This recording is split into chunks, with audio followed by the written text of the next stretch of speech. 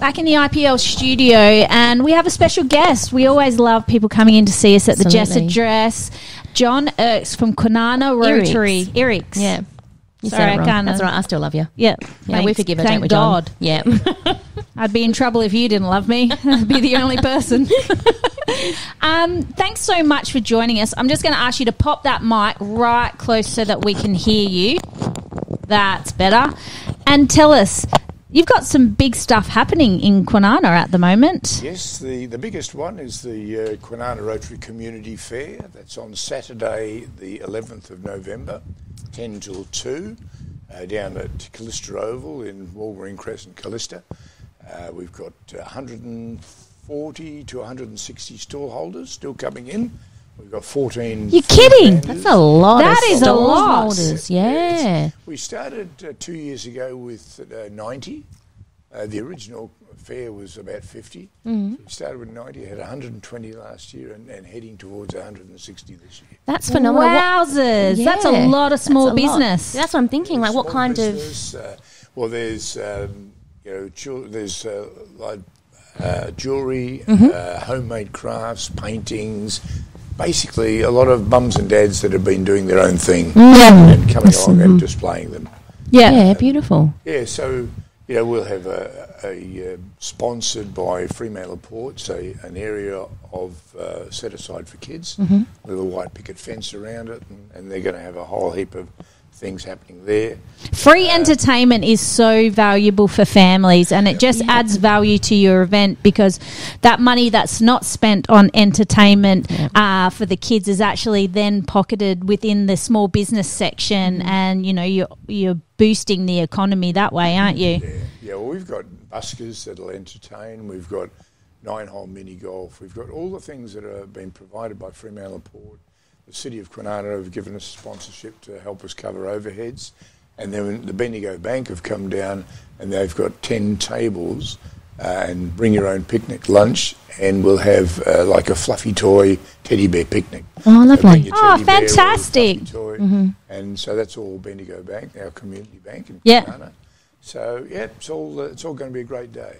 It sounds fantastic, and I love things like this that get people out of their houses and kind of interacting with their community, because that's something that's a little bit lost these days. Yeah, last year's event, it was absolutely buzzing. So, yeah, and do you know what I love is that this community fair is for everyone. You've got small business, you've got free kids activities, you've got buskers there, you've got something for everyone to come down and enjoy, and it doesn't cost you to get in.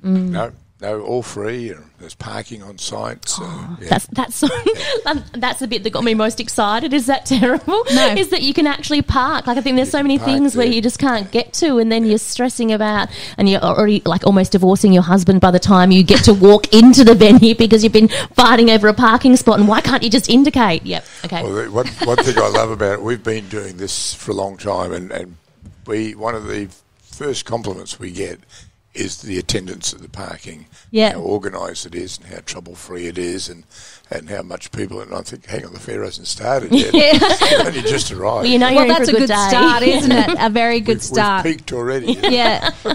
Obviously, this is run by the Kwinana Rotary, but there are other organisations like Fremantle Ports. Who would you like to give thanks to for an event like this? Yeah, there's we're working with Befriend. They're a community organisation in Kwinana.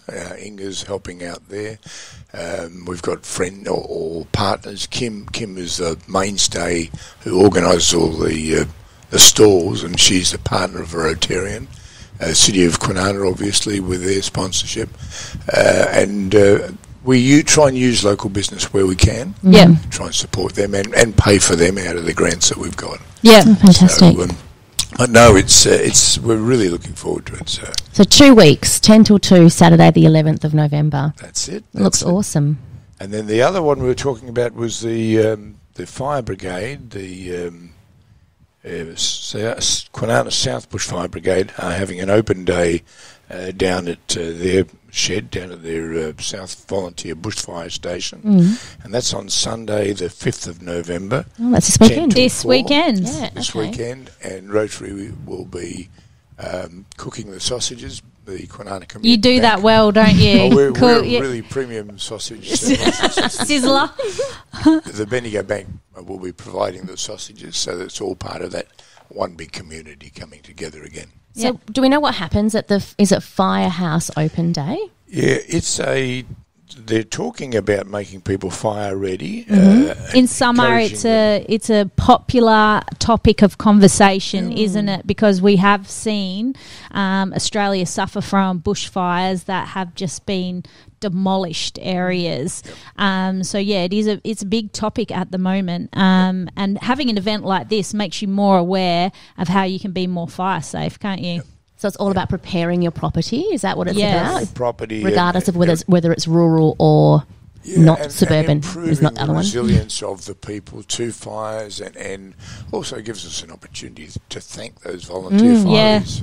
They do a great job. Absolutely. So, good And recruitment too. You can be a part of the volunteer fire brigade too, which, they're always looking for community members that they can call on to help in times where, there is big fires within, hopefully, touch wood, not Western Australia, but, other parts of Australia as well. So they will be educating people on what pathway to take if they want to do something like that as well. Fantastic. I would imagine.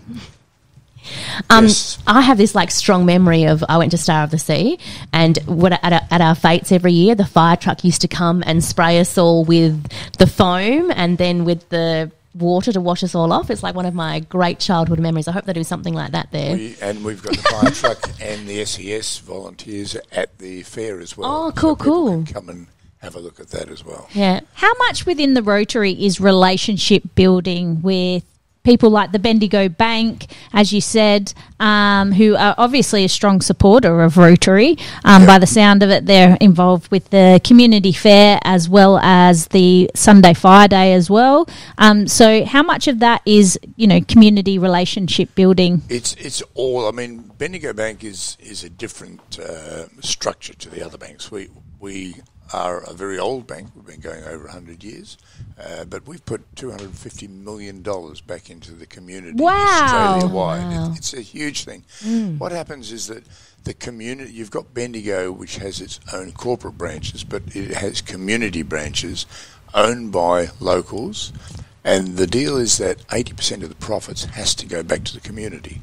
So how many? There's not one bank that I can mention that does that. There isn't another. Yeah. It's a brilliant model. It's actually social enterprise before the word social enterprise was even invented. Yeah. And people in America are looking at this and saying, wow, we need to look at that. There's, take for instance, a branch in Collie that's been going for a long time. They were giving away $1 million a year. Wow. A year? It's phenomenal. And we've only been going for 8 years, and it's been a growing process, but we are growing exponentially. We're into profit now, and in January, February, we're going to be starting to give away money to our community groups, so we'll be calling for applications. But we also worked with the city and the Kwinana Community Chest, which is another organisation that Carol and I are involved in. And the three of us used to put in $20,000 a year for grants to community groups. So, Bendigo is going to be the big player in that space. It's so good. I don't know if you heard, but the Shonky Awards have been given out yesterday, and the Shonky Awards is for people or businesses who aren't doing the right thing, and one of those was given to Coles and Woolworths for announcing a record profit this year amongst a cost of living crisis, and it's places like Bendigo Bank that need that praise, and they need an opposite award of the Shonkies. Well, I can tell you that we've just won an award, which is an Australia-wide award for the most trusted bank. Oh, wow. Yeah, brilliant. Especially when you think about banks making all these profits. Yeah. And you're talking about a bank that directly funnels those profits back into the community it lives in. So the people that bank there know that they're actually making their community a better place. Yeah. And all of the directors on the board, and they've been there, most of them, for 8 years, we're all volunteers, and a lot of us came from Rotary.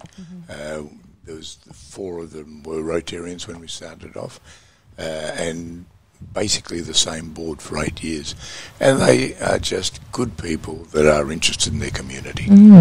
What a thing to be proud of. Like, really, that's so fantastic. It is, really. And the way you speak about it, I think that you don't really associate speaking about a bank with using the term we.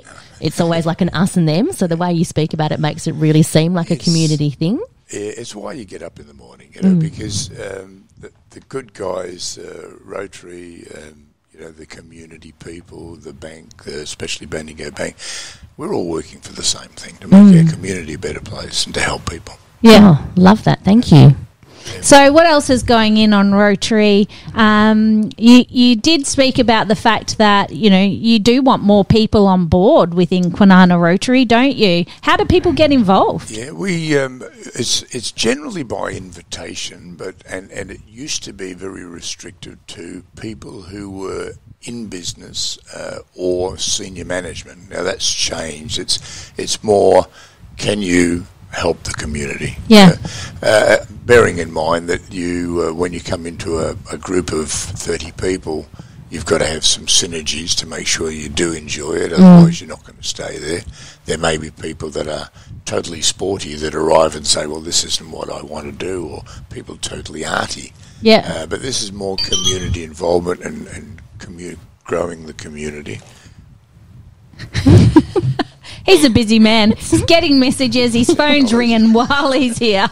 I'm just glad it's not me this time. As long as it's not someone listening to us right now that's telling you, mention this, mention this. They'll be ringing me and saying, don't forget to talk about Timor-Leste, which is a project that one of our Rotarians, Max Bird, has been working on for a number of years.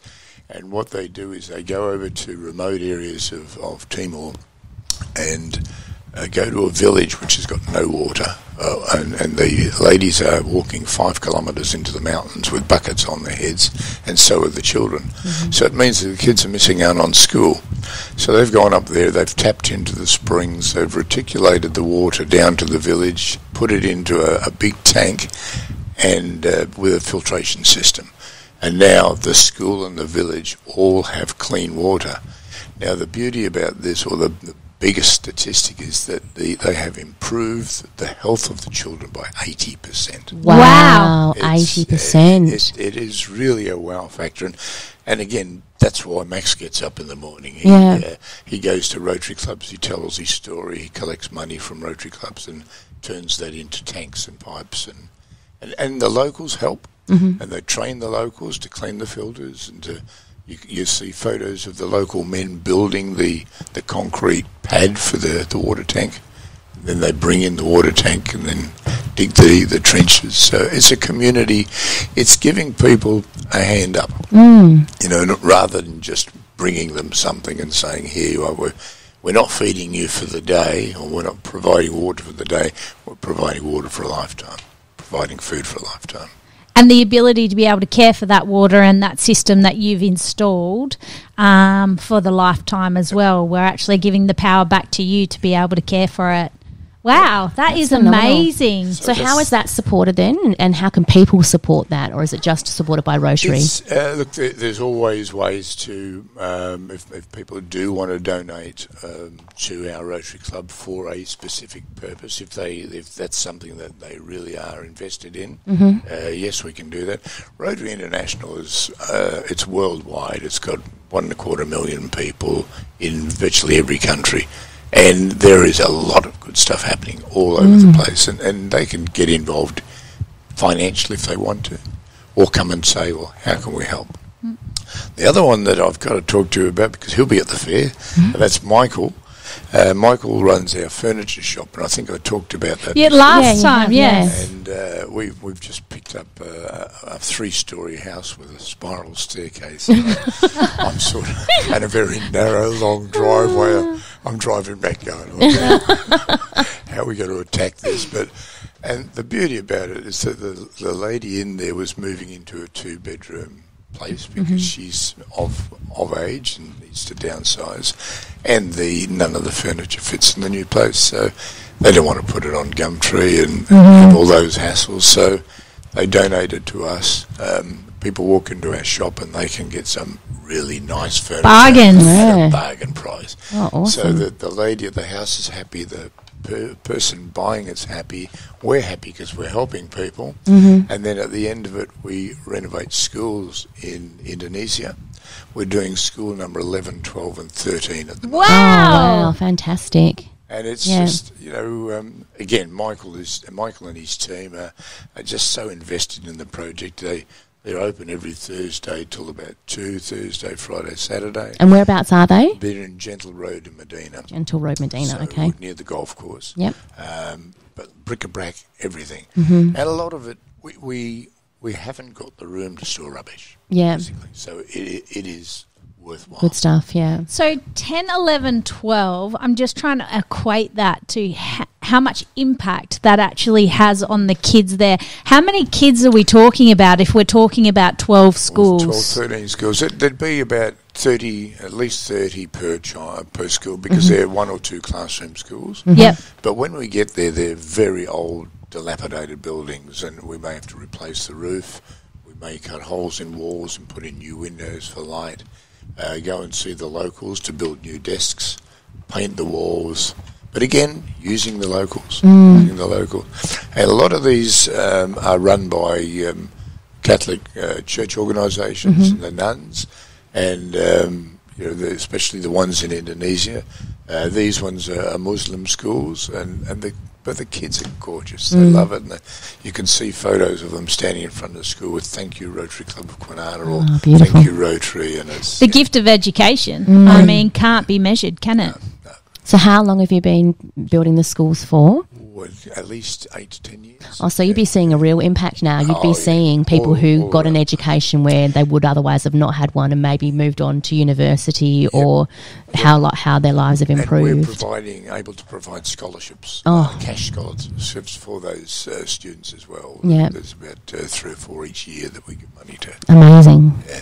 Actually, I'll get Max to call and give you the full story. We'd love to hear that. And we should get Michael to come along. Please. Because absolutely. I can only touch on the... I don't go over there. I'm actually the shopkeeper when they go over there. So That's one of the hats you wear. Keeps you out of trouble. Shopkeeper. What other hats do you wear? Member of Rotary. It sounds like you're involved with Bendigo Bank as well. You're a huge part of Ah. Kwinana. I'm the director of finance of the golf club now, so I'm enjoying that as well. Yeah. That sounds like a great job, actually. And a very poor golfer. Yeah. Do you ever have a chance to get bored? No. No, yeah. No, when I'm bored, I'm digging out septic tanks or something at home or building something. Nice. We've just come, one of my favourite projects in Rotary, Chris and I have just come from the breakfast, and I think I spoke of that last time at the Gilmore College. Yeah. And love the job because we make Milo toast for the kids, and it'd be... Milo and toast or Milo toast? Milo and toast. Don't you toast, dip your because I was toast in like, your hang on a Milo? second, this is something new. I've never heard about this. A Milo toast? Come to Gilmore. My kids are going to love it. But She's going to go home and make Milo toast now. So they'll do Vegemite, honey, jam, or just plain butter, and then the Milo. But what I love about it is the kids. It's good morning, it's thank you, it's have a great day for all these kids. And they're just absolutely gorgeous. Yeah, beautiful. Yeah. You don't go feeling you've gone to do a job. You go there and it's just a fill up to the week. Look, I love that you love it because I feel like Gilmore College does sometimes get a bit of a bad reputation. So for you to have such a positive experience there and to experience gratitude kind of lifts their reputation a bit, which is lovely. Rotary work very well with Gilmore and they're a great school. And the problem is if there are issues, the media wants to talk about it. Yeah. If there are issues in private schools or schools where we don't like to have issues, then they're put under the carpet.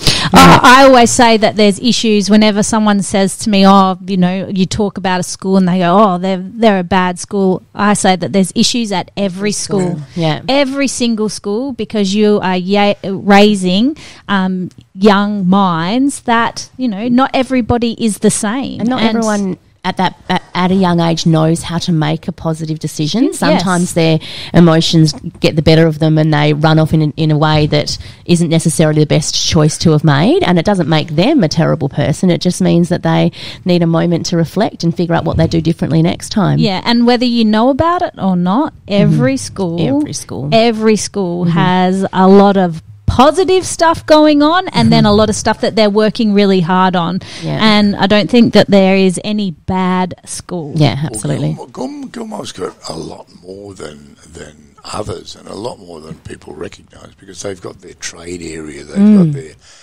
area where they've got apprentices. Almost 90% chance of going through the course in the trade and getting a job in industry. And that's incredible. And their principal and staff there are really, really supportive of the kids. They're working really hard for positive outcomes there, absolutely. Yeah, the other area we're working with them on is the Andy Volk Trust. Now, Andy and Rita were our charter, Andy was our charter president in 1971. When we first formed. They didn't have any children when Rita passed away, and then Andy passed away. In his will, he left a trust to the children of Kwinana. Oh, wow. And he left his home and whatever money was left, and it was all to go into a trust fund administered by myself and 2 other Rotarians. And initially we were looking for people that came to us, or we'd call in for scholarship applications. It was a little bit more difficult to do because we didn't know the process as well as we could. But now we're working with the Gilmore Foundation, and they actually assess the children, those students, for scholarships, and we provide the money out of the trust. Oh, amazing. So again, we apply about $7,000 a year to those scholarships. That's Again, brilliant. Rotary in action. We're not physically lifting anything, but we're part of the community. Yeah, such contribution, and locally, which is beautiful. And in so many areas, you're talking about education, you're talking about family events and community, you're talking about fire protection and being a part of that. You're also talking about internationally being a part of Timor and making sure that people over there have fresh water. And then you go to Indonesia and you're building schools. What an impact Rotary actually has, not only in your own community, but worldwide. And then the strange thing is we're a little club of 29 members, and we really are. Kwinana has got a very good reputation in Rotary, state-wise and even Australia-wise. There are a lot of our members that are very, very active and known by a lot of people. And, like you. I mentioned a lot of them, Max and Mike in terms of the work they do. Yeah. But just one aside on Gilmore, I often say to people, I drive up and down Sulphur Road often, and there's maybe between 1,000 and 1,500 children going home at 3 o'clock.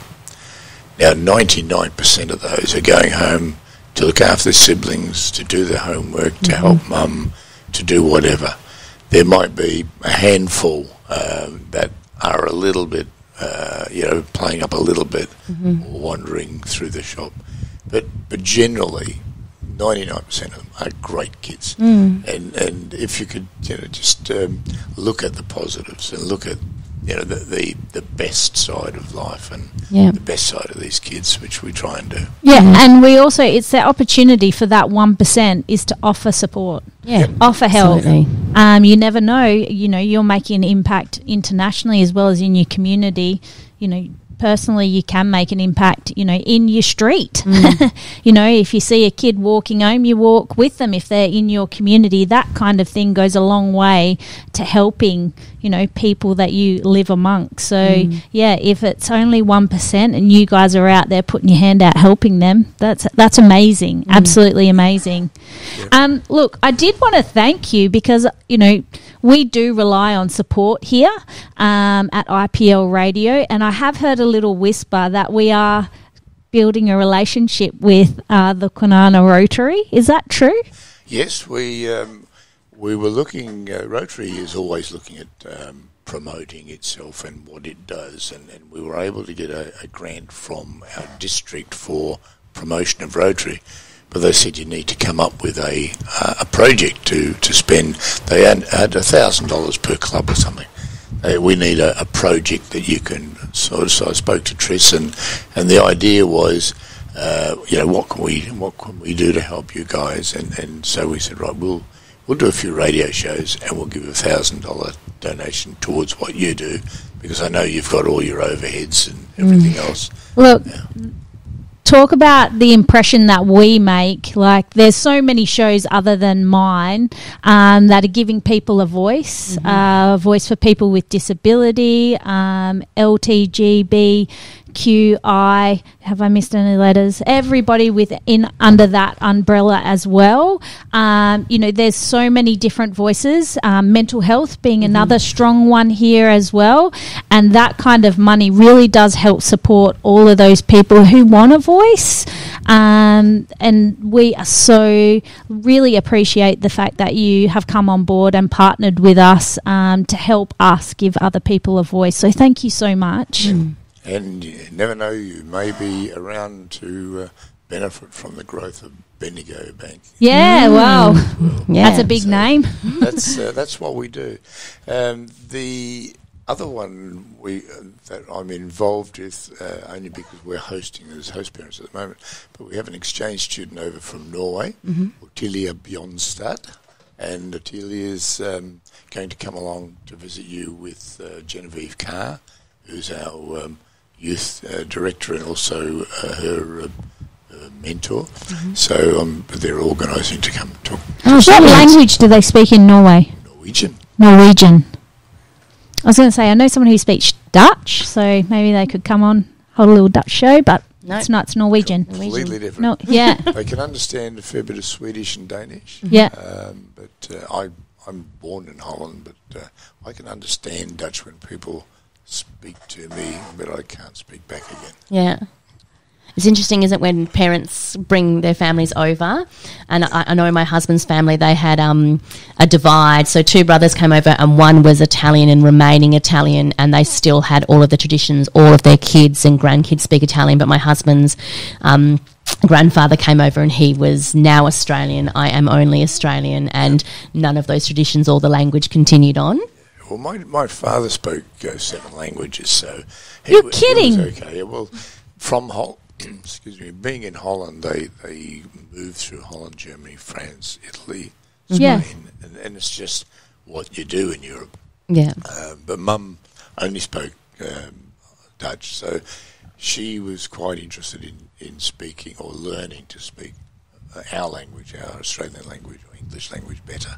Yeah. So although there were lots of words that we used because she only knew the Dutch. Yeah. Even now, someone will say, go and get the handveger and blik, which is dustpan and broom. Okay.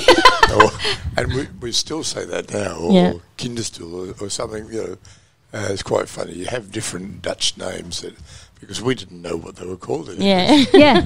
Well, they also have different sayings, because my friend often struggles with our speech sometimes and going, what does that mean?